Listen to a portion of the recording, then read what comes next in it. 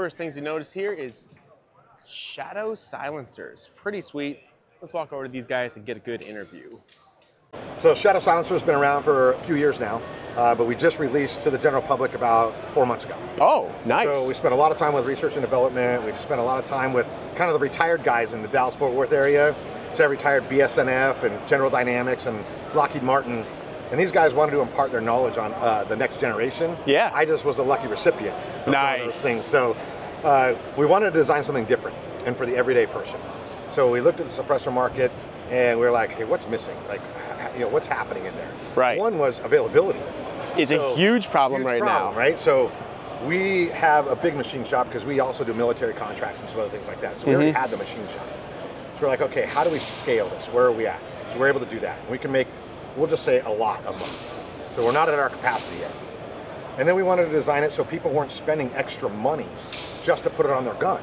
Right. You have people going and they're spending $800 to $900 on a suppressor. Then they find out, because if they're a novice, right, they have to go back to the gun store, spend another $400 or $500. Oh yeah, just to get it on their gun. Adapters, muzzle devices, all that. Proprietary threading, all kinds of stuff. Right? It's always a big thing. So we took all of that out, but we also put a lot of design into this. Interesting. Now, how did you accomplish that? So what we did, you've seen a lot of other suppressors on the market, I'm sure. Most of them. So this is 70-75 aluminum. Okay. 6AI 4V titanium.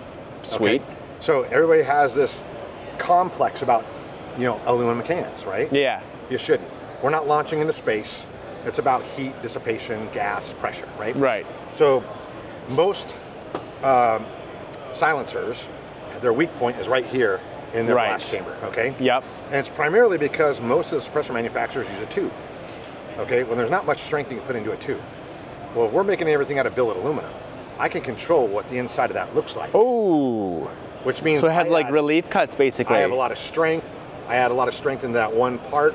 And then what it also does is it allows me, which you'll see once we get to the first baffle, it allows me to direct the gas almost like a standalone jet engine. Interesting. So that's what those cuts do. We just. So you see, there's 5 gas lines. So if you just had a hole through it, the gas would bounce. If you had the clip out, you also add rattle to it, even though it's 1/100,000th. That's why you get baffle strikes and things of that nature. Right. So having an uneven amount with the gas lines that allows a clean line of the gas to go through, so you don't have any of that bounce. But then since none of them line up, it causes a rifling effect with the gas. So it keeps the projectile very centered. Now it doesn't accelerate it or it doesn't anything do like that. No, I got you. But what it does is it keeps that gas so it's accelerating, or not accelerating, but swirling down the barrel. So we keep that projectile as center as we could, down that. Interesting. Would that have an effect on like POI shift type deal? Or it would have a less effect on POI shift? I don't have much issues with that, but some people have talked about their cans I'm not sure, like, on and off. I bet you it might make a difference. We'd have to test it, we'd have to see. Yeah, that'd be cool. So what we were able to do with this, this is Danny, and Danny's Texas gun trader, and he's also my tester. Oh, cool. So what we did is I told him, I said, go out there and try to break it. Perfect. That's always a fun task. We designed this to be a 9mm. Yep. So we were like, okay, cool, we're good. And he goes, what if we put this on a AR-15? I don't know. So we did, and guess what? No issues.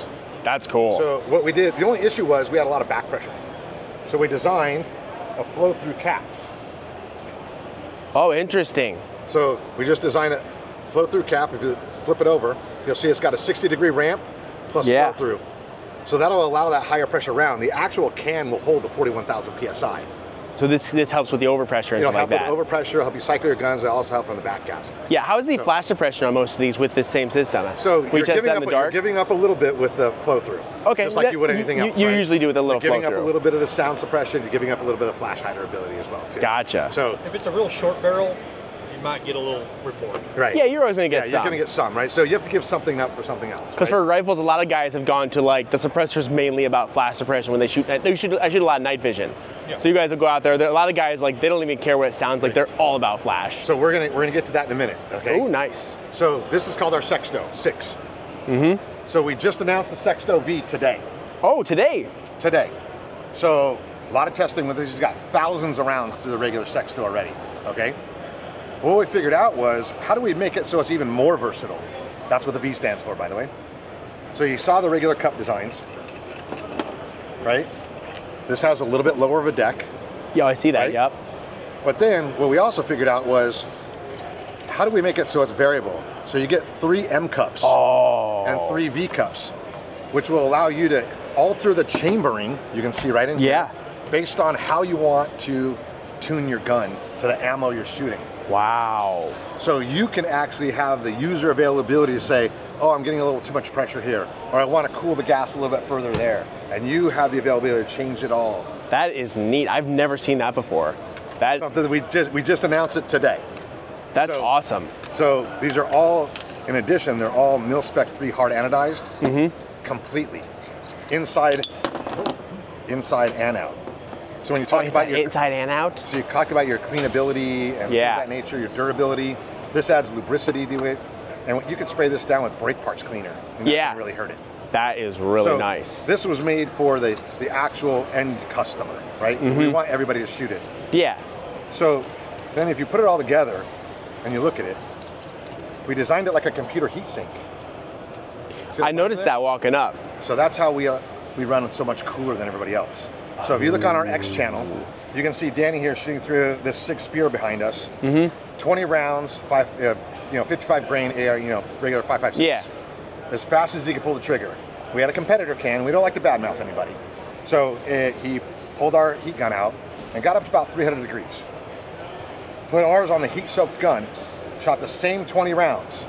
We couldn't get a reading above 140. Wow. So you're talking about a huge reduction in heat. That goes to the guys that are shooting the thermals. So if you go to our large guy, the Octo Max, which we'll get to in a minute, you can shoot through 338 Lapua through that. Yeah. So you're talking about the hog hunters and things of that nature. That's a huge difference. Huge difference, okay. Because like one mag in your can, my can is cooking. Right, and you have to wait like 3 hours for it to cool down before you put it in the back of your truck. Oh yeah, I burnt all kinds of crap. Right, so you burn everything, right? So that's our Sexto and Sexto V. Then we have our Duo, which is our 22. Now the designs are all the same, so all the chambering and everything that we have. Yeah, the same process. All the same process. But we added the 3 to this. So that's usually how long about a 22 can is. Yeah, they are. But I wanted the backyard plinkers. So you can always take it off, right? added the 3 more. Yeah. So I can get the backyard plinkers. And then we had to go one step further. Like I said, we're making this for the everyday man. Everyday guys got about 1,000 of these they threw out, right? Those little gun locks you get with everything. Yeah. It's the end cap tool. Oh, that's cool. Yeah. I didn't need to have everybody's money on end cap tools and all those things. Yeah, I hate those. Even like the AN wrenches, you can buy these for $20 on Amazon. Nice. This is what takes apart everything. So that's nice. I didn't need to spend, and I can't build that for $20, by the way. So this, $8.99, $4.99. Oh, not bad. Price is. That was a 22 can? 22. Gotcha. Handle all your 22, 17, 5.7. Okay, gotcha. So handle 5.7 through there. And what about your Sexco? Sexto handle 9mm through 223, 5.56. Okay, and what was the price tag on this guy? $8.99. $8.99. Okay, nice. We have it in sandblasted as well. That way, the people that want to do their Duracoat, like they can do all that stuff. Do it, and it's about $50 less. That's cool. So, and it's fully prepped for everybody. And then you get to our big guy, the Octo Max. So this guy right here, same process, same everything, but out of the box, this will handle 338 Lapua. Woo. So we call it our 45 because I wanted the opening. Yeah. But same 70-75 aluminum. We have a flow-through cap for this as well. Yep, I see that. We have a 5/8 24 direct thread, just like a. Okay, direct thread. So the guys that are shooting, 308s. You're going direct on that. It makes sense. Now, all of these also are universal. So 1 3/8 by 24. So all the QD mounts and all the stuff that's out there already, they don't have to go rebuy it. They just bolt it right in. Whatever they have at home. Nice. The smaller. So they're all hub compatible. They're all hub compatible. The smaller ones, 1 3/16 by 16. Again, all hub compatible to that size. That's key because even if I didn't like my mounting system, I'm too deep. I'm not changing at this point. And you don't want to go buy a proprietary anything, right? No, it cost me $800 to switch all my muzzle devices. Yeah, and you're just going to make it cranky. So we didn't do that. We went to where we could go to the market. The market's very open as it is right now. Right? Oh yeah. A lot of people are making different things. They make great products. And let's say you've already invested in those products. It's okay.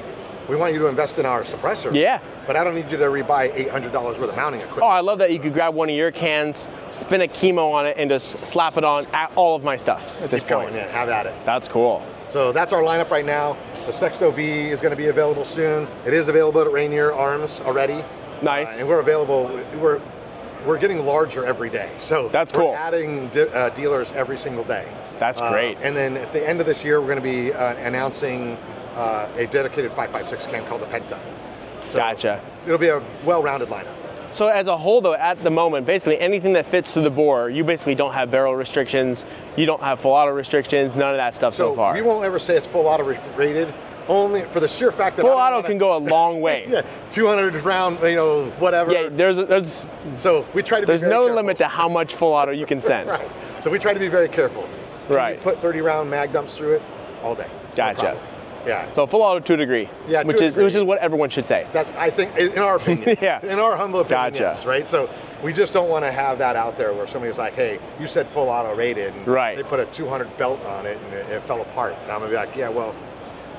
Yeah, I guess. Yeah. Well, the key takeaways, I love that the new baffle design with all the ports and stuff. That's cool. The heat dissipation, very good stuff. Hopefully, we're gonna make some headway. Like I said, we're the new kids on the block right now. And come see us. We're changing our website on a daily basis. Yeah, I'll check it out for sure. Stuff on X as fast as we can. Nice. But we also have to manufacture because the demand is out there. Oh, that's great. So yep, Shadow Silencers. I got your card. Excellent. So I'll reach out. Hey, thanks a lot, man. Thank you, guys. It's nuts.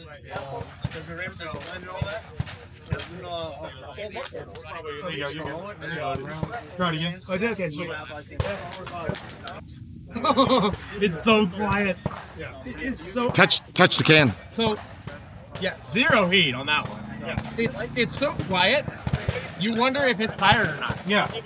You really do. Yeah, you really do wonder, like, did that go off or did it jam? Yeah, when it clicked, I was like, did I shoot? I'm not sure. That is insane. So this is Shadow Silencers, correct? Yep. With your own cooling technology. So here's the 9. Stay safe, okay? Ooh, that's nice.